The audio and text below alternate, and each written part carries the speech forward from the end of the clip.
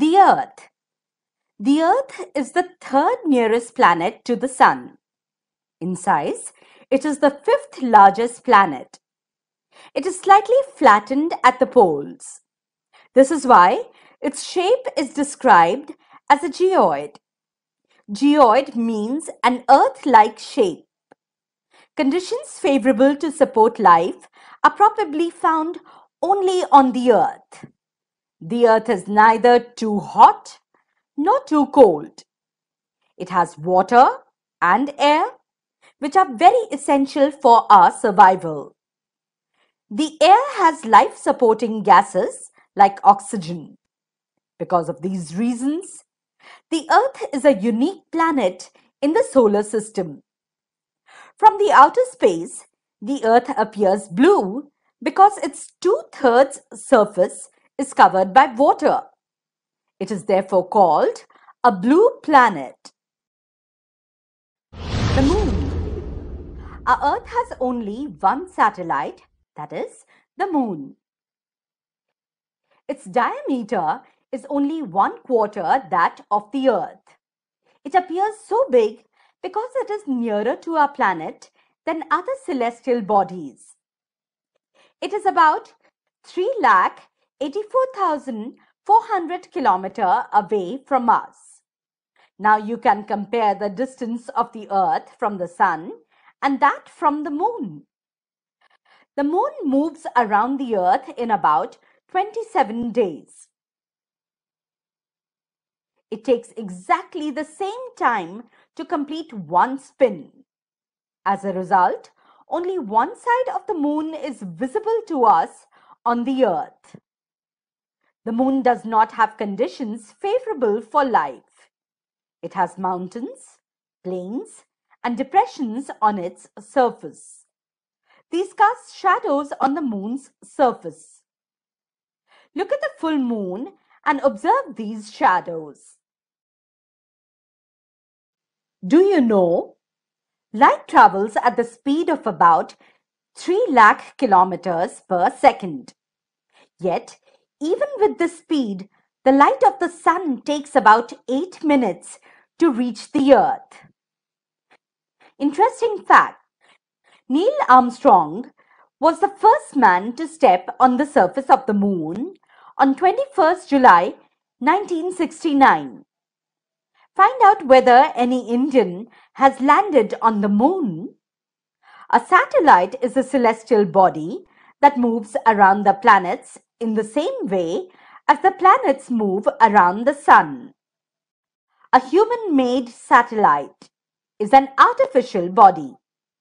It is designed by scientists to gather information about the universe or for communication. It is carried by a rocket and placed in the orbit around the Earth. Some of the Indian satellites in space are INSAT, IRS, EduSat, etc. What do animals and plants require in order to grow and survive? Animals and plants require air, water, food in order to grow and survive. Asteroids. Apart from the stars, planets and satellites, there are numerous tiny bodies which also move around the Sun. These bodies are called asteroids. They are found between the orbits of Mars and Jupiter. Scientists are of the view that asteroids are parts of a planet which exploded many years back.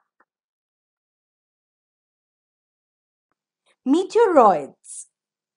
The small pieces of rocks which move around the Sun are called meteoroids. Sometimes these meteoroids come near the Earth and tend to drop upon it. During this process, due to friction with the air, they get heated up and burn. It causes a flash of light. Sometimes a meteor, without being completely burnt, falls on the Earth and creates a hollow. Do you see a whitish broad band like a white glowing path across the sky on a clear starry night? It is a cluster of millions of stars. This band is the Milky Way galaxy. Our solar system is a part of this galaxy. In ancient India, it was imagined to be a river of light flowing in the sky. Thus, it was named Akash Ganga.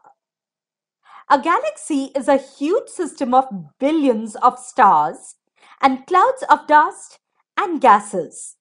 There are millions of such galaxies that make the universe.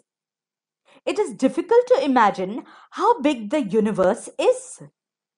Scientists are still trying to find out more and more about it. We are not certain about its size, but we know that all of us, you and I, belong to this universe. Can you relate yourself with the universe now? You are on the Earth, and the Earth is a part of the solar system. Our solar system is a part of the Milky Way galaxy, which is part of the universe. Think about the universe and the fact that it contains millions of such galaxies. How do you fit in the picture? Subscribe to my channel. Click on bell icon to get notification about new video.